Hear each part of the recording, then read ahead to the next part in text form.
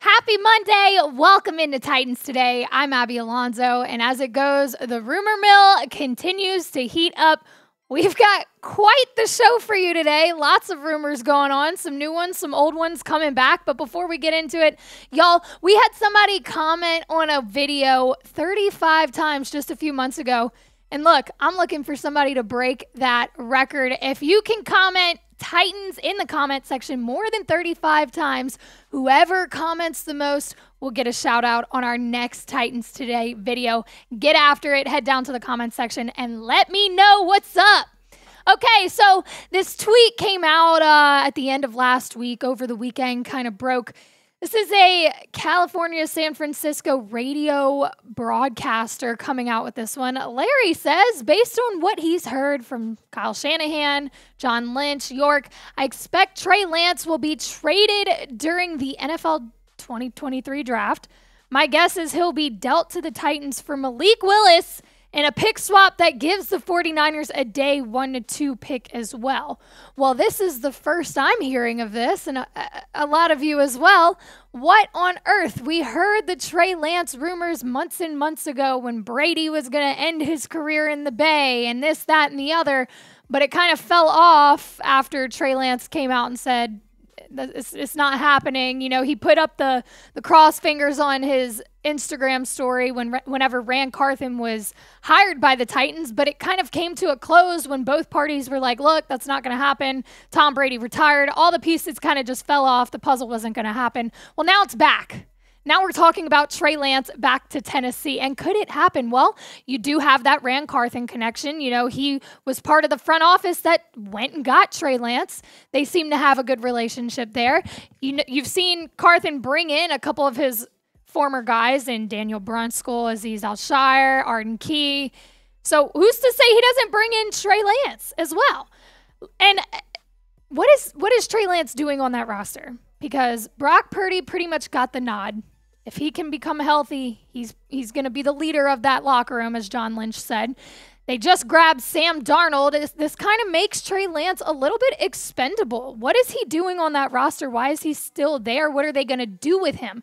And this kind of trade obviously would not be for the 49ers to benefit from getting Malik Willis. Look, we like Malik Willis. He just didn't prove himself this past year. I don't think the 49ers are really interested in that trade, if any of this is even real, y'all. But take it with a grain of salt. If this is the case, I don't think they're doing this trade for Malik Willis. Yeah, maybe you're adding depth to the roster, but I think it's more about that day 1, day 2 pick that they could get out of a trade like this. But if this does happen, there are concerns with Trey Lance, and we've talked about it.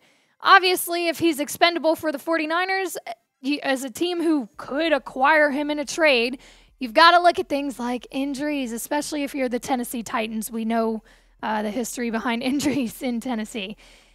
They're a concern. Okay, he's started 21 times since 2019. He's played one singular game since 2020. He's got 4 NFL starts.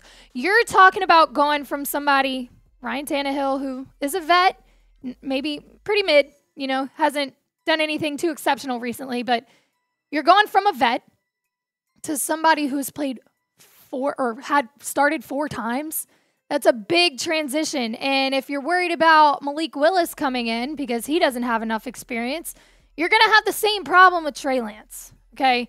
These are 2 projects, to be completely honest. They're project quarterbacks. They need some work. Is it really worth going out to get Trey Lance? Especially his accuracy, the mechanics remain in question. Like, there's just too many question marks, I think, when you're bringing in a new GM and you're trying to look for your next franchise quarterback. This is a risky route to go if you're talking about trading for Trey Lance. Should they trade for Trey Lance, though? What do you think? Am I off base here? Do you think Trey Lance could be the future of the Tennessee Titans? Let me know down in the comments section if you think they should. Type T for trade. If you think absolutely not, type P for pass. That's not the only rumor we've got for you or the rumor going around quarterbacks today at all. But before we do, let me just talk about why I think this Trey Lance trade would be a little bit silly. Like I just said, you're trading Malik Willis, which, again, the 49ers wouldn't really get much out of that other than that day 1, day 2 trade for another project quarterback. There are a lot of rumors going around, as I just hinted, that sound silly. And that is the word that I want to use. It doesn't make sense. Why would you do this kind of thing? If you are going to try to retool an offense or a team, as Rand Carthon has said, he's not rebuilding, he's retooling. I don't think you bring in a tool that has concerns. I think you go after somebody who might cost a little bit more, who might be a little bit more of a risk when it comes to picks in the draft or money. I don't think you bring in somebody who's got concerns injury-wise. Now, I just teased that there are more quarterback rumors going around, and I'm going to get right to them. After I tell you about Fanatics, they have just released the Titans hats, the draft hats. They're kind of fire. They've got other hats too, y'all. I'll say it again. I've said it so many times. I'm a big baseball hat girl. My hair is a mess today. I didn't even brush it.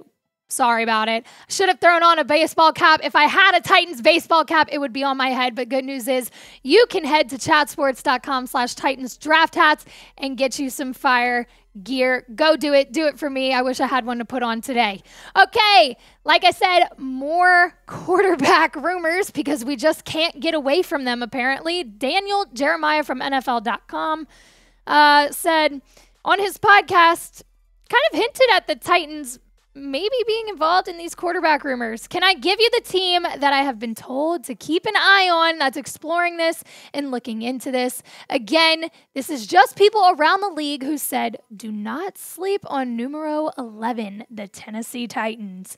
So word around the rumor mill within the NFL insiders is that the Titans are sneakily going after this number 3 pick from the Cardinals.